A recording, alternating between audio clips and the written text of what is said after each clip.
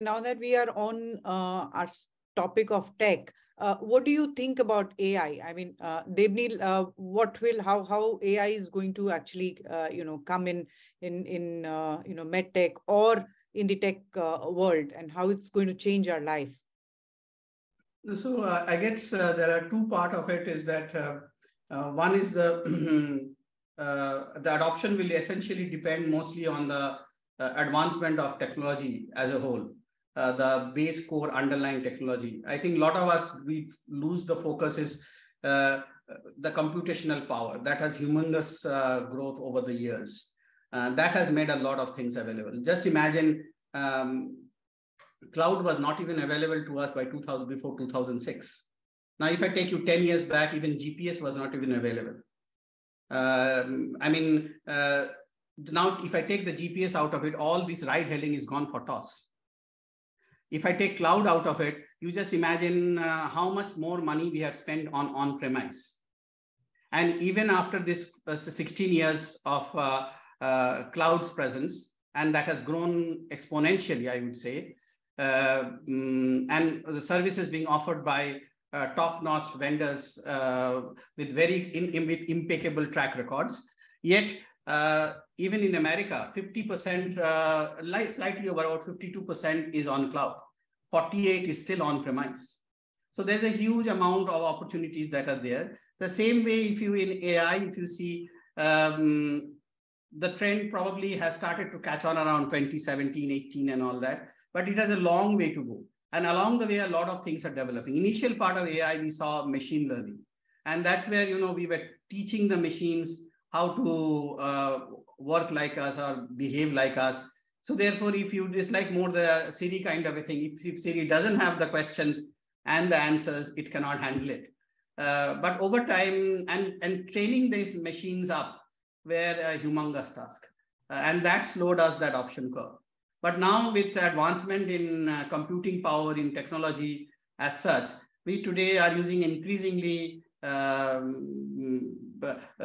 things which are beyond just being codes. So today we have large influx of no code, low code, and then we have deep learning. Now when I compare no code, low code with deep learning and all, we are able to do the same thing much faster. Hence, the training process gets compressed for the machines, and therefore they are able to do very similar acts much faster, much better, and much cheaper. So that's the kind of adoption that is happening. For example, even if I now take it back one step and take it to MedTech, just imagine we need to feed the machines with live data. So these use cases themselves will provide that user base from where, going back to our diabetic retinopathy example, it is able to compare and catch it very early. I mean, it's all about where you, again, cancer, stage 3 cancer as compared to stage 1 cancer. Diabetic retinopathy at the very onset or at the end of it. Diabetes, after you had 10 years of blood sugar, then you start on diabetes, you're almost half of your vessels and your kidney and your eyes are all gone. So therefore, it's all about how early you get these advanced warnings, and therefore how preventive, both in terms of lifestyle as well as in terms of using medication, how preventive you are. And that's where all the transition happens. And then while this becomes a very big business, that means the diagnostics and the preventability of it and predictability of it, at the same time, because it is preventive and not curative, the pressures on heavy assets like hospital beds, they get reduced. You have less people getting admitted. You have more pressure in the OPD, and even the OPD pressure now goes out into video conferencing. So much of the follow-ups you don't even need to do. Perhaps the doctor need to see once, and the doctor is able to monitor much better, so that there is very little room for the patient not to behave. Because most patients in this kind of chronic diseases, they actually don't behave. They may not be taking sugar at home, but they may be going to the coffee shop and having sugar-laden tea or a coffee. That's their indulgence. So all these things immediately can be caught if it is in the app, and if every day the data is going into the app. And then there are so many things. Like, for example, we are still not able to do a few things. For example, this watch can do a lot of stuff. The latest version of the watch, again, MedTech, AI, how it has gone into, let us see. For the woman, it has been a game changer, particularly who had difficulty in conceiving. It can actually now predict your menstruation cycles and your exact ovulation time. So therefore, see, and this is all done through your body temperature changes. But having said that, it can do me my blood pressure, it can do me my pulse rate, it can do me my ECG, but it cannot tell me what is my sugar surge after I have the lunch. What is my postprandial 2 hours after my lunch? What is my actual glucose count? It's still not there. Now, if there is anybody for stage 1 diabetic, it's very important for them even to have this. Even for us, one of the main problems in diabetes is to understand what are the diets that are giving you that spike and take that out. Because that's where insulin and pancreas fails over years and years of neglect. So you see how we are able to now solve the problem in a much better way by looking at different parameters. So this is what we call first principles. Go down to the core of the problem, try to see what you need to break down, what data points you need to analyze it, and what data points should be treated in what way, and what data points should be discarded. So that makes a very different, it's actually a game changer. And every time we are getting an inflection point, we are hoping every time there's a new watch announcement, we hope that we would have got the sugar thing, still not there. But I'm very excited with whatever came in the 8 they have just launched. And the manufacturer themselves is claiming, and of a repute of Apple. So I would not throw them out of the window by saying these are fake. Many doctors do. And that's where, the adoption curve in the medical industry is very poor. I don't know whether they do it because they feel threatened and they want this kind of a scenario where there are 20 patients every day waiting in their chamber where he has the capacity to see 10. In fact, Debneel, that was my question going to be for Arjun, is that while there is so much of positive about AI, what do actually doctors think and what do the industry people think? Do they really take it that positively, or they feel that it is probably going to, harm the humanity and disrupt a lot of things in the wrong way? Great question, and I agree with all the points that they've been made. Point is, I think it's a mixed bag right now. It's early days. Awareness is low. Lots of new things are coming on. It's a buzzword that people are using a lot. It's early days. Where I see it is already helping, where it's something like drug delivery or it's continuous monitoring, I think there's a general acceptance that this is helpful. Like they've used the example of diabetes. There are people that are continuous glucose monitoring machines, and they will take the activities of the individual and put a bolus of insulin into the body. Let's say a person is going to go and play a football game, and they can get on with their lives without having to worry about halfway through the game, I need to go out and get an insulin shot. That is taken care of it. I think that sort of things is generally accepted. Okay, where it is going to become a part of a reimbursement cycle, or it becomes part of a clinical study, I think the jury is out on that. And for that, I think the technology folks, the MedTech folks will need to bring the regulators along in that journey and the ride.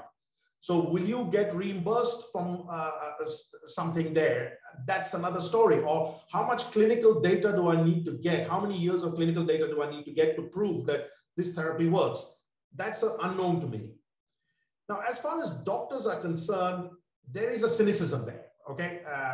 Obviously, especially among some of the older generation doctors who are historically treated people in the right way. But I think, again, there's some education to be done, okay? Then this starts with probably the younger generation of doctors and getting them educated and the benefits of it, that they are not going to get overworked. Their life is going to get easy.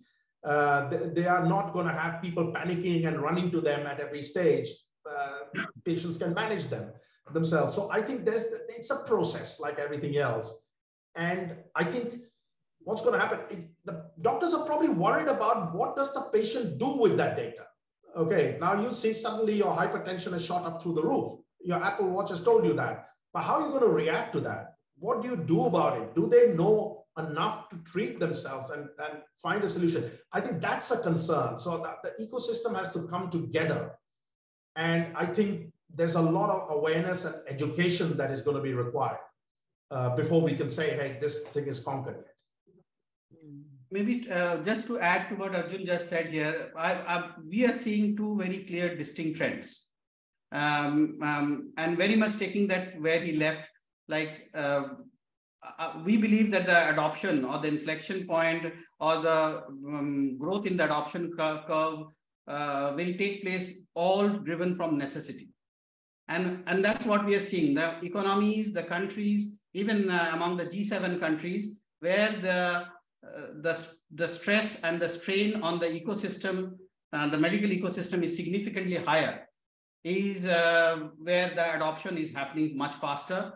The regulators are bending backwards to put or allow new things to happen. The kind of, so we have invested in a company called 23andMe, and they have got initially 6 approvals for 3 chronic and 2 terminal illnesses to use genetic gene data to prepare single dose effective medication. Now, these kind of things, and this company, their license to do all these things were suspended sometimes earlier, just after the global financial crisis and so on. But then it got restored in 2014-15, and since then they had a wonderful journey. They got new licenses. So there's a huge mindset change that is coming within the regulatory framework as well.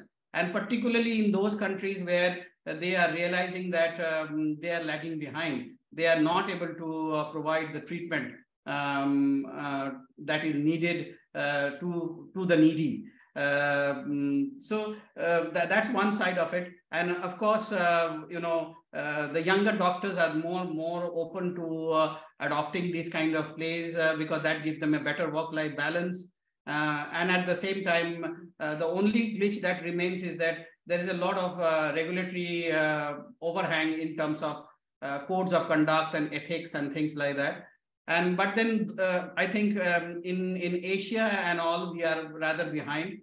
We are rather bogged down by this code of conducts and this kind of stuff, and what could be the fallout. But I see that it's especially our main focus being in US.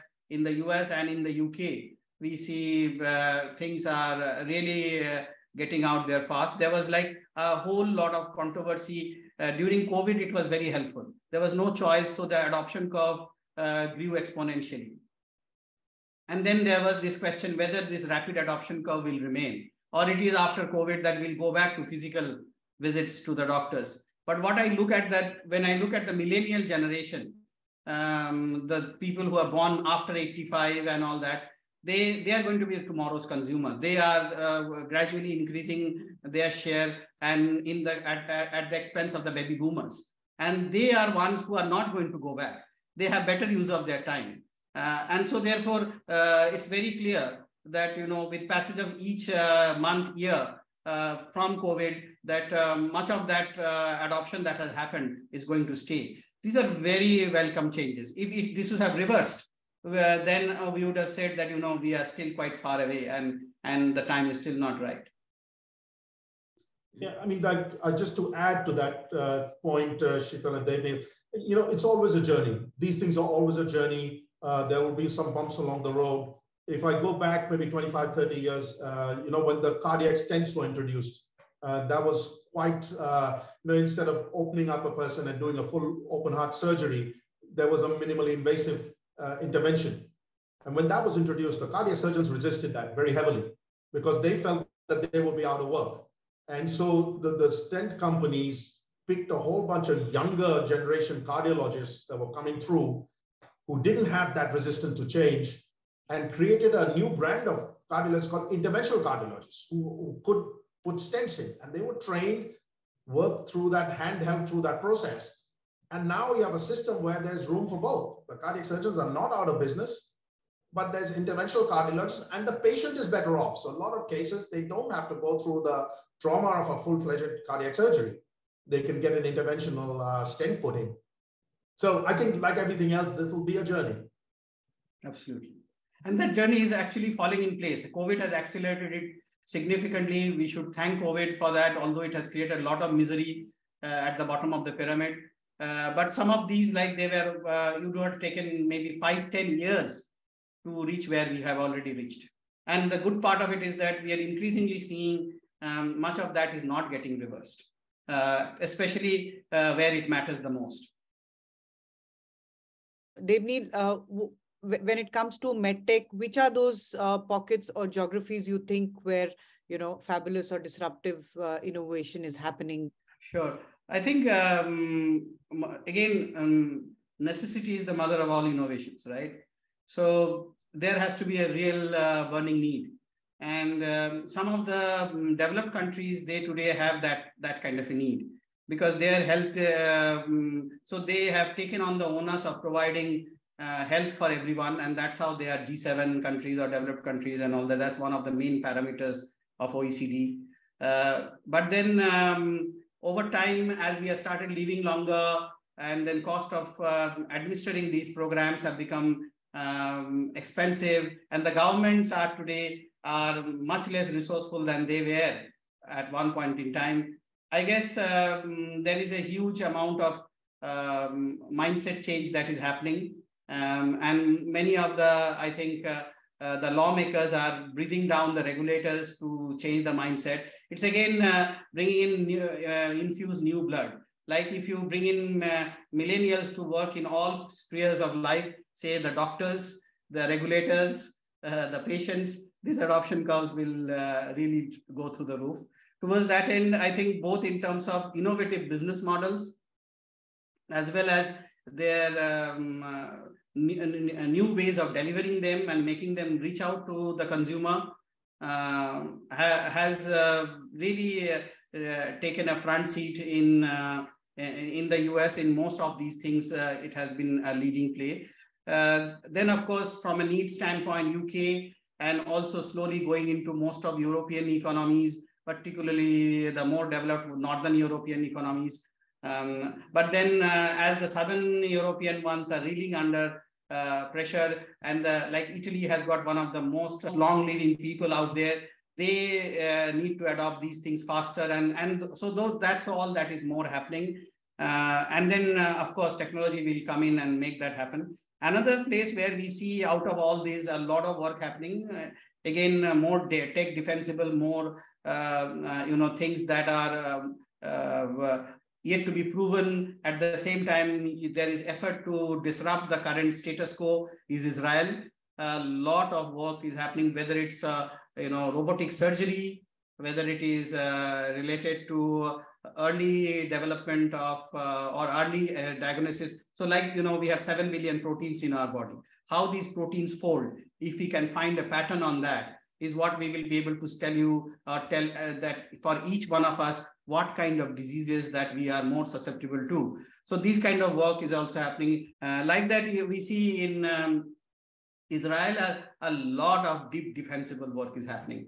And despite the fact that, they may not have that kind of a need, but in everything else, like in cyber, also Israel. So that's another area of our focus where we have seen a lot of work happening. And from there, most of these work go to US, and then some goes to UK or to other parts of the world, mostly Europe. But that's very, very interesting touch point. A lot of new things are being tried out there, and it's all about trying. Even 1 or 2 out of 10, if it succeeds, I think we have a wonderful outcome.